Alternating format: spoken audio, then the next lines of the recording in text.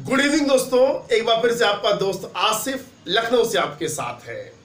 स्वागत करता हूं आप सबका अपने चैनल पे। आभार व्यक्त करता हूं, शुक्रिया अदा करता हूं आपके सपोर्ट के लिए, आपके समर्थन के लिए। Thank you thank you thank you. बात चल रही है अंग्रेजी के सबसे जरूरी 2000 शब्दों की। लेक्चर 40 होने जा रहा है, 39 तक हो चुका है।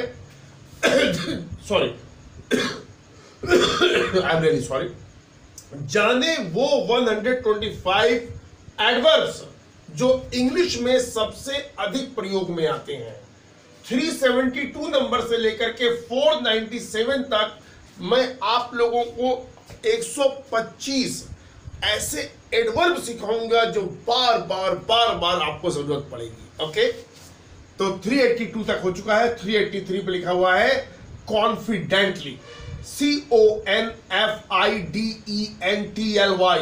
कॉन्फिडेंटली माने आत्मविश्वास के साथ, आत्मविश्वास पूर्वक।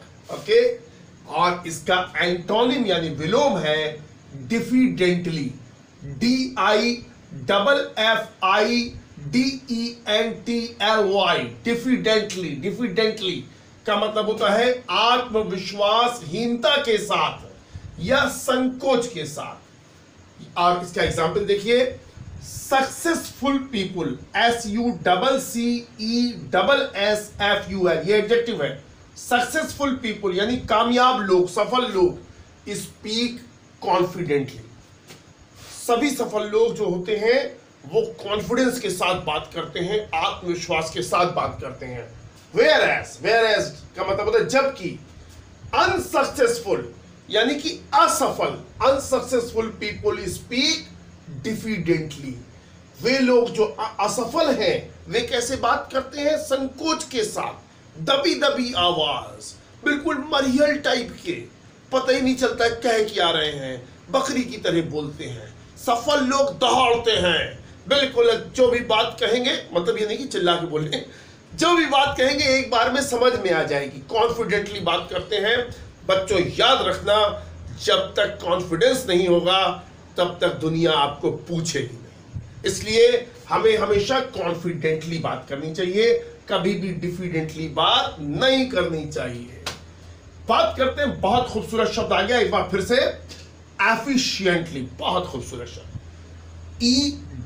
EFFICIENTLY, efficiently. एफिशिएंटली यानी कार्य कुशलता पूर्वक। अगर कोई व्यक्ति अपने काम को बहुत अच्छी तरह से करे, क्वालिटी के साथ करे, तब आप ये एडवर्ब लगाइएगा एफिशिएंटली। इसका एडजेक्टिव होता है efficient. He is an efficient worker, यानी बहुत सक्षम है, बिल्कुल अपने काम को बिल्कुल बेहतरीन ढंग से करता है। ये उसी का एडवर्ब है एफिशिएंटली, कार्य कुशलता पूर्वक। इसका विलोम है 386, इन लगा दो बस, INEFFICIENTLY। अक्षमता पूर्वक, अक्षम से बना है, अक्षमता पूर्वक मतलब वो काम जो बिल्कुल भद्दे ढंग से किया जाए, जिसमें कोई दम ना हो, उसको कहेंगे इनएफिशिएंटली। एडवर्ब है सब। ज्यादातर एडवर्ब्स के अंत में LY आता है और ज्यादातर एडवर्ब्स वाक्य के अंत में लगाए जाते हैं। लेकिन कुछ एडवर्ब्स ऐसे भी होते हैं जो क्रिया से पहले और सब्जेक्ट के बाद लगाए जाते हैं, और कुछ एडवर्ब्स ऐसे हैं जो आप चाहे बाद में लगा दें और चाहे बिल्कुल प्रारंभ में लगा दें। ठीक है, ये सब आप अनुभव के आधार पर एग्जाम्पल से सीख जाएंगे धीरे धीरे करके। देखिए, इसका मैंने एग्जाम्पल बनाया है, ही वर्क्स वेरी एफिशिएंटली, यानी वो काम करता है बहुत ही बेहतरीन ढंग से, श्रेष्ठता के साथ। He works, present indefinite tense है, he works very efficiently. His brother, उसका भाई, वर्क्स इनएफिशिएंटली, लेकिन उसका भाई ठीक से काम नहीं करता है। ठीक से काम नहीं करता है मतलब अक्षमता पूर्वक करता है, बेगारी करता है। तो आप एडवर्ब कौन सा डालेंगे? इनएफिशिएंटली। His brother works इनएफिशिएंटली but he works efficiently.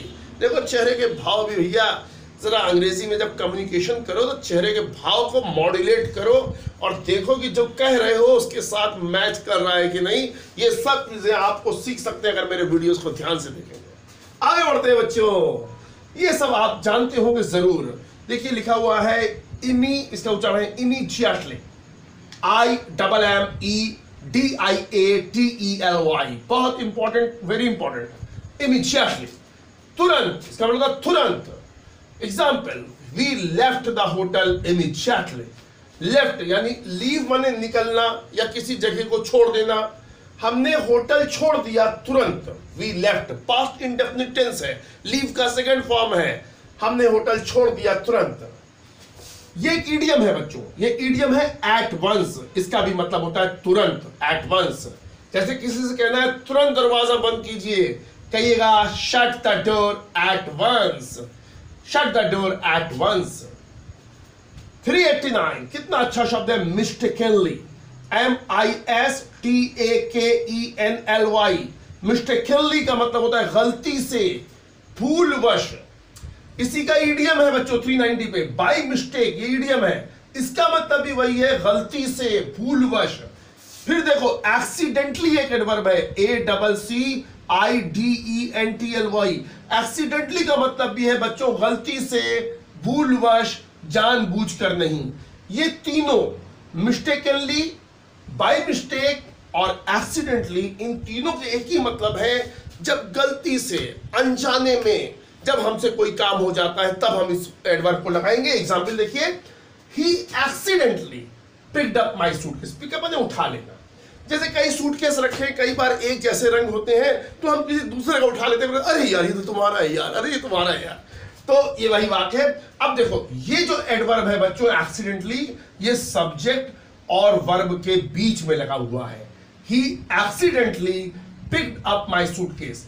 आप यहां पे मिस्टेकनली भी लगा सकते थे, ही mistakenly picked up my suitcase, यहां पे लग सकता है। कुछ एडवर्ब्स ऐसे होते हैं जो वर्ब और सब्जेक्ट के बीच यूज हो जाते हैं, लेकिन ज्यादातर एडवर्ब्स बच्चों वाक्य के अंत में लगाए जाते हैं, याद रखिएगा।